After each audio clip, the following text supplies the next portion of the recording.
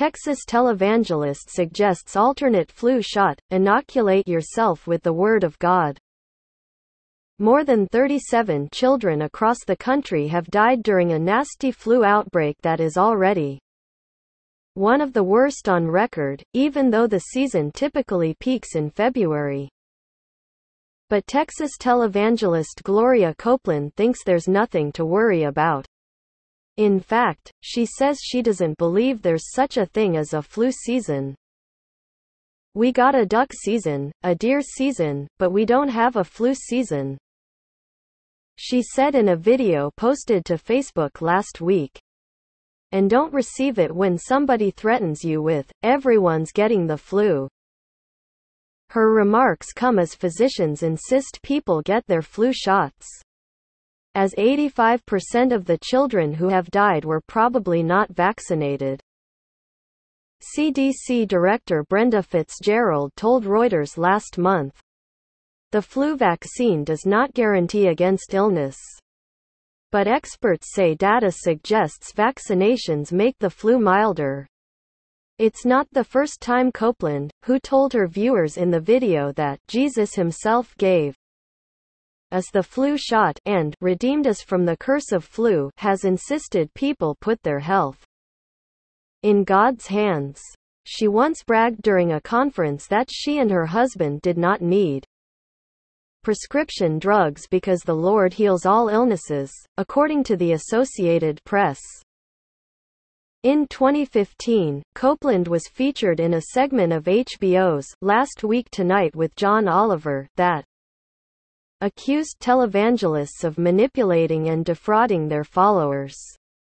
Oliver played a clip of her preaching, in which she talked to her viewers about cancer. "We know what's wrong with you. You've got cancer. The bad news is we don't know what to do about it, except give you some poison that will make you sicker," Copeland said in the clip. "Now, which do you want to do?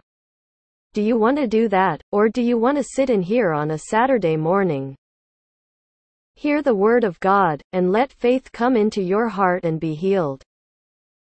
In 2013, her husband Kenneth Copeland, also a televangelist, was criticized when the family's North Texas megachurch found itself at the center of a measles outbreak. Many of the congregants had not been vaccinated, and 21 people fell ill with the contagious disease, the AP reported. "To get a vaccine would have been viewed by me and my friends and my peers as an act of fear. That you doubted God would keep you safe. We simply didn't do it," a former church member, Amy Arden, told the AP at the time.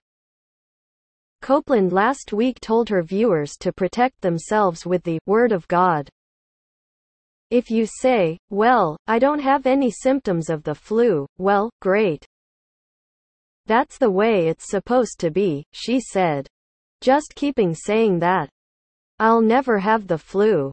I'll never have the flu,' put words. Inoculate yourself with the Word of God." The family's organization, Kenneth Copeland Ministries, could not be immediately reached for comment. According to the CDC, the time from when a person is exposed to flu virus and infected to when symptoms begin is about 1 to 4 days, with an average of about 2 days. The Public Health Agency notes that people who have the flu often feel some or all of these signs and symptoms that usually start suddenly, not gradually. Fever or feeling feverish, chills, cough, sore throat, runny or stuffy nose, muscle or body aches, headaches, fatigue, very tired. Some people may have vomiting and diarrhea, though this is more common in young children than in adults. But not everyone with flu will have a fever, according to the CDC. As the Washington Post's Lena Sun reported, nearly 12,000 people were hospitalized with the flu since the season began October 1. A report for the week ending Jan. 2020 shows the rate of people seeking care is on a par with that of the swine flu pandemic of 2009.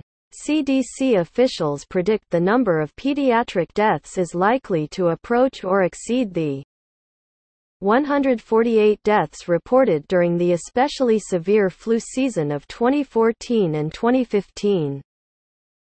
In the Copeland family's home state, nearly 14.5% of hospital and doctor visits during the last week of January were for flu-related symptoms, according to the San Antonio Express News.